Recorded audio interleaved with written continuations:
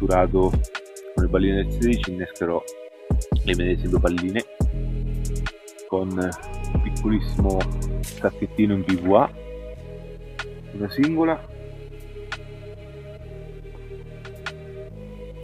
e una doppia, perché comunque ci sono un po' di carassi che potrebbero dar fastidio. Questa sacchettino ci sono le stesse boiles spezzettate e sarà la mia pasturazione. Non butterò di più perché comunque ho pasturato un po' queste 2 settimane, che è un lago comunque selvatico, probabilmente non so se ci ha mai pescato nessuno.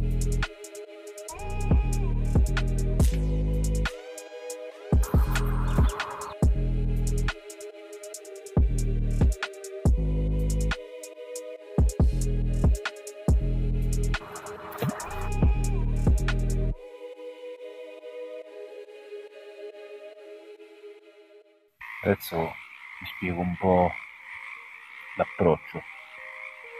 Praticamente ok, questa volta sto con un nylon diretto 0,50, un semplice fatto di comodità e tanto fischi al lancio la treccia secondo me è peggio, più facile che si ingarbugli il filo. Poi una piccola accortezza in questi laghi così piccoli dove pressione non esiste, quindi il pesce poi spesso succede che è tanto che sono pesci vecchi, conoscono ogni angolo, ogni anfratto, e un filo teso in acqua crea allarme sicuramente, quindi mi avvalgo di affondafili, metto poco davanti la punta della canna giusto per nascondere meglio il filo, il pesce. Swinger molto leggero, infatti come vedete questi con la catenella sono l'ideale. Sessione non mi importa, non è chiusa a morte questa volta perché comunque non ci sono ostacoli, è abbastanza lago pulito, E niente, adesso pesco solo con 2 canne, anche se credo che ne basterebbe una, Posti così piccoli, più canne e più facile il cappotto. Questa è la terza volta che vengo. La prima volta non ho preso niente, la seconda volta ho preso 3 carassi, questa è la terza. So cosa mi aspetta, speriamo bene, incrociamo le dita. Adesso vi spiegherò come mai tra tanti laghi che ci sono questo mi ha colpito particolarmente.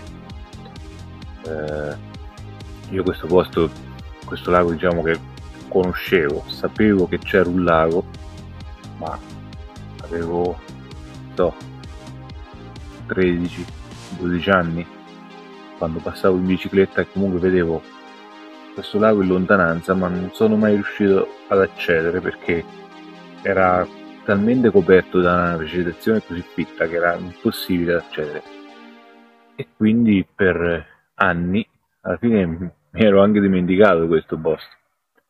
Poi dopo c'è stato il periodo della pandemia, questi pochi anni fa, e come molti hanno fatto sono girati i laghetti delle loro zone e ripassando di qui questa volta c'era l'accesso perché comunque avevano tagliato delle piante e così, e sono riuscito ad arrivare su questo lago. All'inizio l'ho visto, era veramente un po' d'acqua, ho pensato mannaggia, magari neanche più i pesci ci sono. Poi mi sono avvicinato a riva e tra le alghe, le chioccioline, le cozze, tante cozze sotto riva, addirittura un tritone ho visto, che vedere un tritone in un lago è veramente difficile, perché significa che l'acqua è veramente pulita. E da lì, sai, da buon pescatore ho pensato, se ci fosse ancora del pesce, e ho iniziato a girarlo. Quando era primavera venivo spesso nelle belle giornate in speranza che ci fosse qualche carpa in frega, finché un giorno arrivai e ho visto la classica frega. Da lì, sai, mi sono incuriosito, mi sono avvicinato cercando di non farmi vedere, e ho notato che comunque erano dei carassi intorno al chilo, 1 chilo, 2 chili, bei carassi.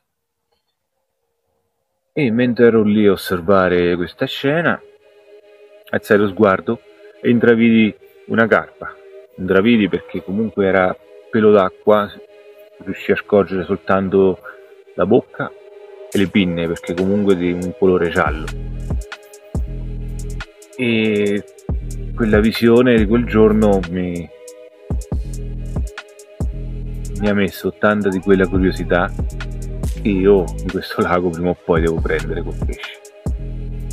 Non so quanto è grande, sicuramente non è un pesce da 1-2 kg, perché i carassi erano sotto riva e la bocca di un pesce di 1-2 kg non era una bocca come quella che ho visto io. Sono curiosissimo, ho molta voglia di riuscire a prendere quel pesce, ma non lo so. È tosta, perché comunque è una carpa sicuramente vecchia, che credo che non abbia mai visto un amo, pastura, boiles, tutte cose sconosciute. Lei vive esclusivamente per chioccioline, bird bass, cozze, tutti gli insetti che girano, è pieno di rane, girini. La difficoltà in certi ambienti così piccoli e così selvaggi, e anche fuori dall'acqua, nel senso che ogni piccolo rumore qui è amplificato, si sente tutto e sembra una sciocchezza, ma bisogna stare molto attenti con i rumori forti, le luci in acqua, evitare tutto ciò che potrebbe disturbare il pesce, cosa che in ambienti più grandi è facile, peschi a 100-200 metri, chi se ne frega del casino che fai con la sponda. Qui invece la canna più lontana non so se sta a 10 metri, quindi potete capire che veramente bisogna bisbigliare. Infatti questa sera andrò a dormire presto, proprio per evitare rumori o luci moleste nell'acqua. E niente, questo è un bel rompicapo, spero di riuscire a trovare la soluzione, e comunque se sarà cappotto anche questa volta ritornerò e riproverò. Ora le palline che sto usando è un nuovo esperimento, adesso vedo come si comportano, come vanno, perché comunque le ho buttate 2 settimane, sono venuto 4 volte a pasturare, un etto di palline del 16, quindi veramente poca roba, e ogni volta un etto. Quindi adesso sono 2 giorni che non butto più niente, sono venuto, sto pescando con quel piccolo sacchettino sull'amo di boiles sbriciolate,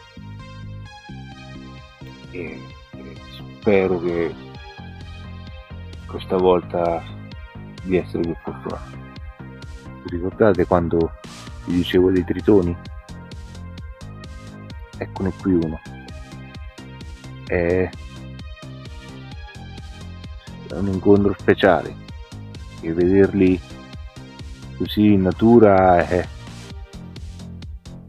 difficile, molto difficile. E questo qui si è affacciato sulla tenda, quindi mi ha fatto festa. Adesso lo accompagno all'acqua.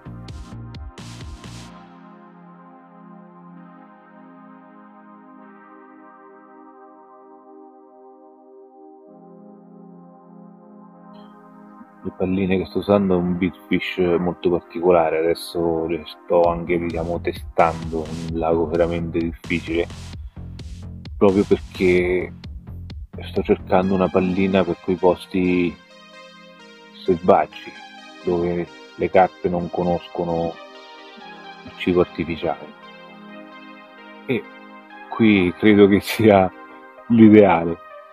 Poi se riuscirò a catturare qui la testerò anche in un altro lago che conosco, che so che comunque le difficoltà sono alte, e se funzionerà anche lì probabilmente ne farò anche un video, però prima logicamente voglio vedere se funziona, non è che fai una pallina e così fai il video perché fai la pallina. Io comunque, dato che pesco, le faccio per pescare, le faccio per me, quindi le studio per alcuni luoghi in cui vado.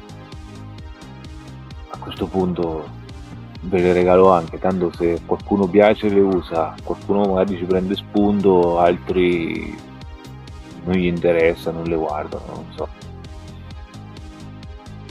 Vediamo. Sono fiducioso comunque, perché questa sera quella visita del tritone sull'entrata della tenda mi ha fatto veramente festa. Adesso mi manca solo di prendere una bella carpa preistorica, come spero che sia, perché qui le mie aspettative sono alte. Spero di non rimanere deluso, perché comunque non so veramente bene cosa c'è nell'acqua.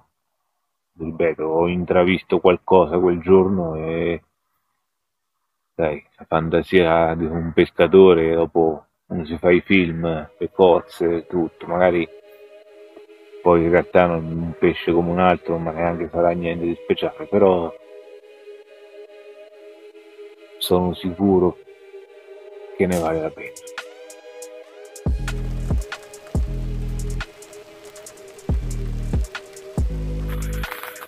Quando pare anche questa volta non è andata bene. Ieri sera ho avuto qualche bip su una canna, ma è stato l'unico segno di attività in questo lago. E niente, adesso ha piovuto quasi tutta la notte, leggero, sono svegliato, continua a piovere, dovrò smontare sotto la pioggia, non è che ho tanta voglia, ma ci sarà da farlo.